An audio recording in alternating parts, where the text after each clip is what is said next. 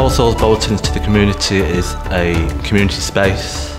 We interact with a largely 80% Gujarati Muslim population which sits around the church.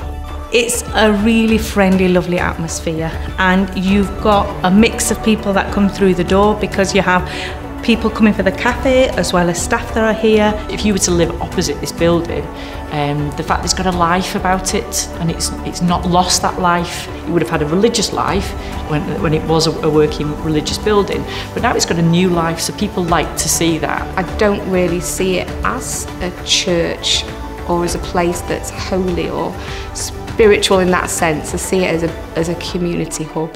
It really is the community's building and Bolton's building. So I suppose it's for them how they wish to shape this building with us and what it means to them.